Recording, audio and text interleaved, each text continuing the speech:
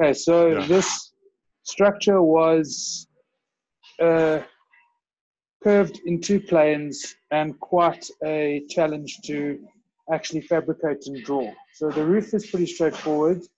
As you can see, it's a normal, straight, pretty simple roof with gutters internal, but the facades on the outside were the struggle, where we had huge assemblies looking like that type of a piece with fabricated tubes and completely plates. Like we had to fabricate all these rolled sections, couldn't be rolled. We had to make them all out of plates and fabricate our own tubings in order to accommodate it. So the structure was quite a challenge just to get, and to get it all to fit together and line up on site in all these different planes was definitely a big challenge. Kevin, if you have any questions as we're going along, just feel free to jump in, questions or comments. So Johnny, can you go into a little bit more detail on your challenges and how you overcame them? Well, all these curved sections, were all drawn as flat plates, and then either bent or cut. The top sections here were drawn as flat plates, but curved in just a slight curve on the top. And then the bottom section of these girders were drawn as flat plates. And then when we welded them together, we kind of pulled it to the right position to get the curve in 2 planes that we needed. So that's how the fabrication was. All these tubings to support glass were site welded, were just sent out there into casting plates. And the only sections of the trusses that were rolled were these sections over here, which was the only rolled section on this job, was just this curve of the truss. Most of the rest of the job is all actually pretty much a straight member that was pulled in the workshop. There wasn't too much else to actually be rolled, so we try to avoid rolling where possible, and all of these curved members on the tubings and stuff, and even these beams at the end, these curved beams were made up out of basically a plate girder, where we rolled the flanges and just cut a circular section of beam for that section over there. And then can you tell us a little bit about the actual erection process, how that went, some of the challenges you faced there, and how you went about it? Yeah, give me one sec. Let's stop sharing that and we'll share another screen. There we go, let's share this. So as you can see here, we've got some photos of how the job started, where we went on to that. In all jobs would start in stages, but we'd make, once we got this wing up, we'd all go there, and from that wing we'd move on to some of the bigger sections like that. So picking that up in 3 pieces, we'd have propping columns to prop it and holding it up in place until we got all 3 pieces of this girder here in place to erect the job. Then eventually we'd get all 3 pieces in. And that was probably the biggest challenge of getting this up, is getting these cantilever wings up and in the right position. Yeah, what would you say is the most impressive thing about the project from a technical perspective? Technical perspective is the fact that it's curved in 2 planes. Johnny, if I might add, I'm Stephen. I think we haven't all met. I'm Managing Director. Johnny handled the job. I think the only product they could use, the engineer discussed with us, was steel to get that roll in the 2 planes. And the bases, I mean, the bases had to be so accurate in order to get the setting out for this whole curve to work out. And the builder really did a splendid job in terms of that, starting, as Johnny showed, from the right-hand side of the building and moving over. Had we had any, if we were out 20, 30 mils on the whole thing, this facade would have never worked. And we had to, the adherence for the tubular structure to accommodate the glass was a huge challenge to make sure that all lined up as well. So that was a huge challenge on site during the erection process. Yeah. And so it was only steel, there's no doubt that it was only steel that could have achieved this. At the beginning of the project, there was long discussions about the fascia and out of what material to make it. especially from the QS and the architect side. And at the end of the day, there's no other product that would have given you the curvature, like Stephen says now, which was the desire from the architect side to get its curved shape. The other challenge in terms of the facade was none of the facade, there wasn't enough project time to take site measurements on the glass facade. So the steel work that needs to fit into there was all done to normal plus minus 20 millimeter tolerances throughout, which had to be achieved in terms of erecting it to that tolerance without the glass, with the glass fitting inside it, and that didn't work perfectly initially, but just a couple of changes on site and the glass fit. I think in terms of erection with those, let's call it the long ears, there was a very specific procedure where the bottom part was propped to place the bottom part, then the top half was erected, and then we had the cable. You can actually see the steel cables on some of these drawings, and Hold on. yeah, we use that steel cable to tweak the deflection on the structural steel before we capped the glass.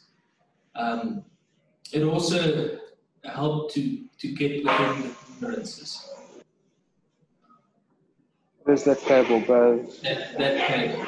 So the cable was stressed, but it was kept re-stressable. And then we did the sheeting, we added the glass, we rechecked the deflections, made sure we're happy with where it ended up. We decided not to do a second set of stressing of those cables because all the tolerances were in, and then we cut it off. It was quite a procedure. Mm-hmm. So what would you say you're most proud of on this project? What do you think went really well?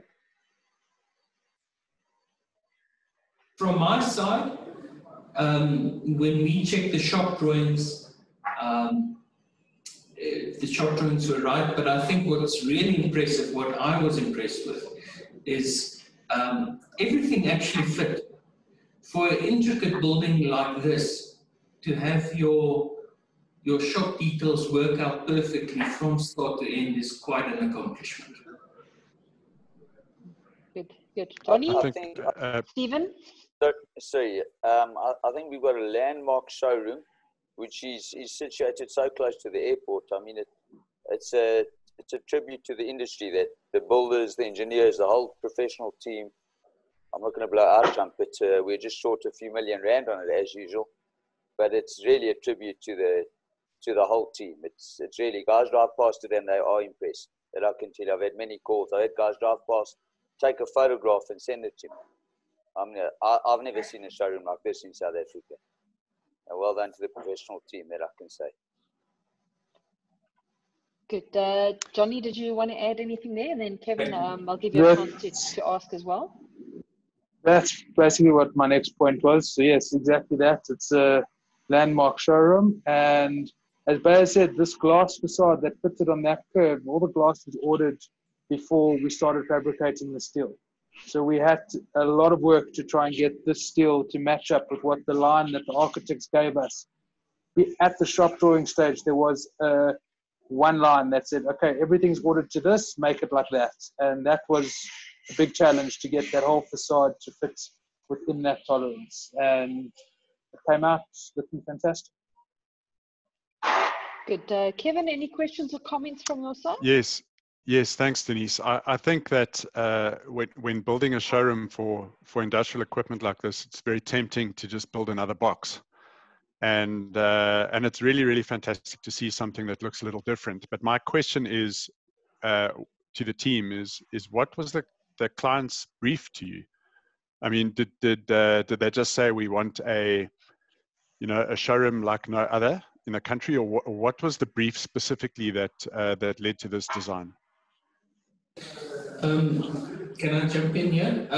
So this is supposed to be the flagship for Caterpillar showrooms going forward worldwide. So they certainly wanted to have a big splash on this first showroom, and then they want to create a TI document actually for and a bit of a toned down Caterpillar showroom that they can roll out throughout the rest of the world. Yes, the reason why they went for this is definitely the flagship in the world. The shape came from the architects, obviously. I remember they specifically had an idea of making it look like a caterpillar, the worm, not the not the machines. They wanted an open and a closed portion to be able to showcase their bigger equipment in an open outside setting. And the other big one was to be able to drive the very big machines into the from the front through those openable doors. So that was a very specific brief that they didn't want to deviate from. And that was quite a challenge because you don't get flush glazed facade doors of that size. So that's probably also one of the biggest openable glass doors in definitely the country, if not somewhere in the world. Yeah, so that was the brief. Okay, Gerrit, can you give us a little bit of a brief description of the cladding that was used on the structure in terms of material and profile? So we utilized the 4th generation in the concealed fixed range in South Africa, which is now called our clip tight, for roof sheeting in a 0.58 thickness charcoal grey that was rolled in continuous lengths on this roof.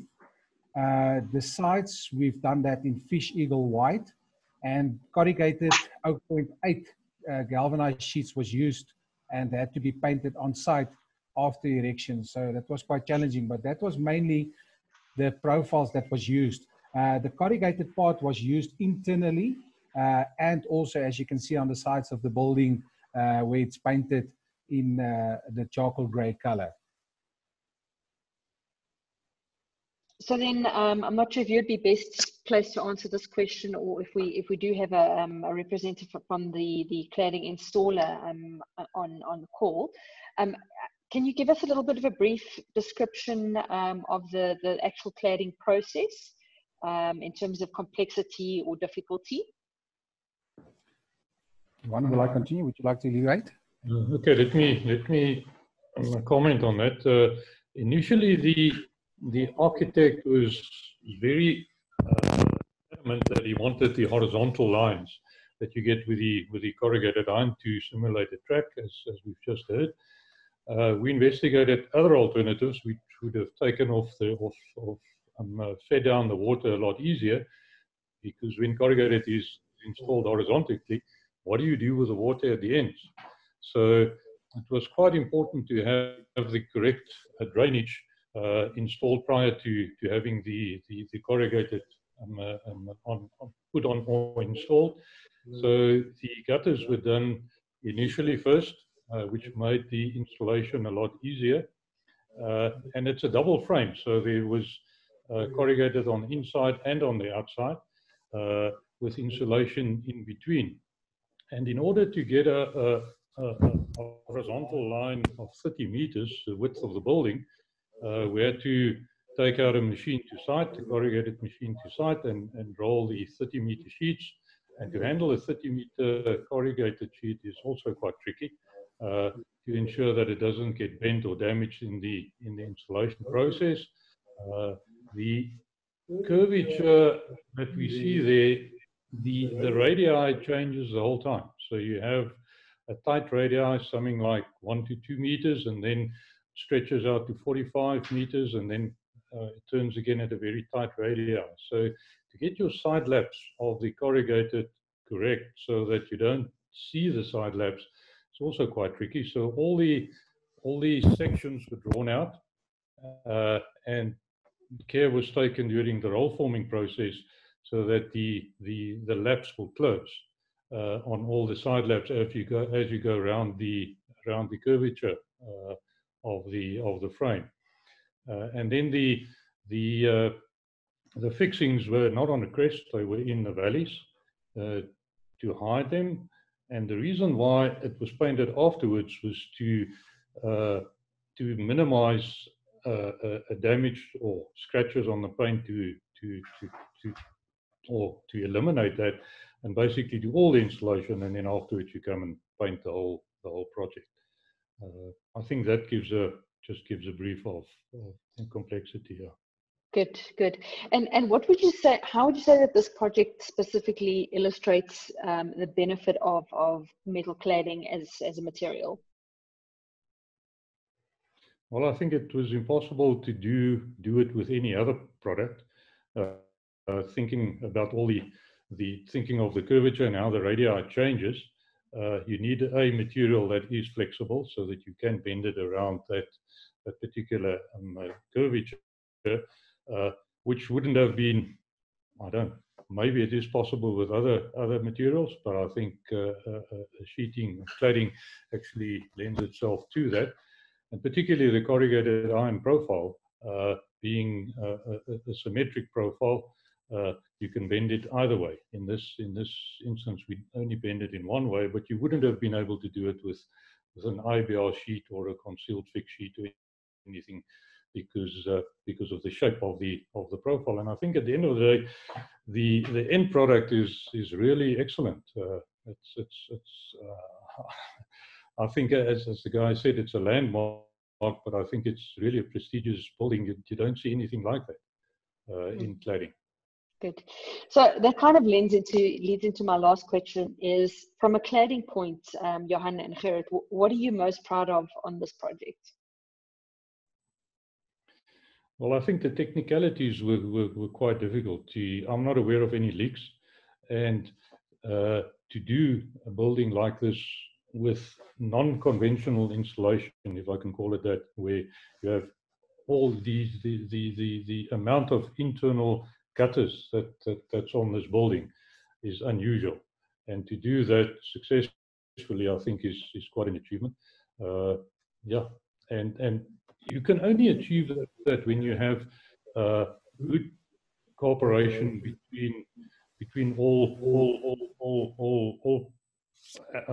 role players in a project like this, and we had early interaction with the architects, which I think made the project at the end of the day easier to install, because we could talk about the potential difficulties that we see with either kind of installation prior to deciding on the final product, which definitely helped us, and I think it helped the architect as well.